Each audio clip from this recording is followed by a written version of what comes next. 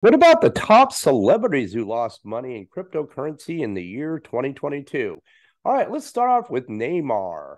Unfortunately, Neymar, being part of the exclusive club, has cost himself dearly. His two Bored Apes that he bought for around 480,000 and 570,000 respectively in January are now worth about 153 and 171,000 respectively.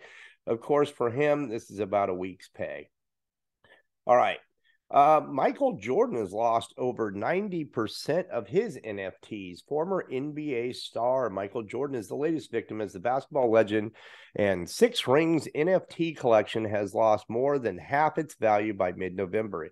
He released his NFT token in March of 2022 and 5,000 NFTs available to buy.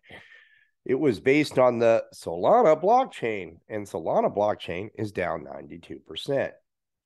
How about Justin Bieber? Justin Bieber's $1.3 million NFT is now worth $69,000. All right, the popular singer Justin Bieber is another victim of the NFT slump. In January, he paid 500 ETH or 1.3 million for his Bored Ape Yacht Club NFT, which has dropped to 69,000 as of November 17th. All right, and it's even worse at this particular time.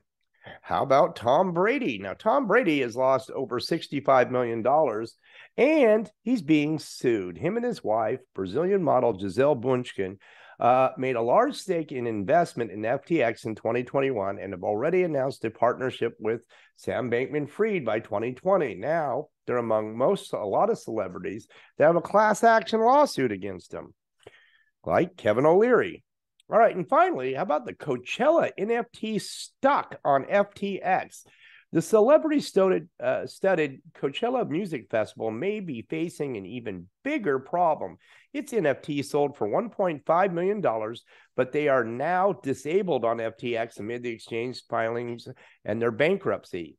Users could not withdraw Coachella NFTs and other assets from the platform. Coachella's team has stated that they are actively working on a solution, but the freeze is a blow for their tokens.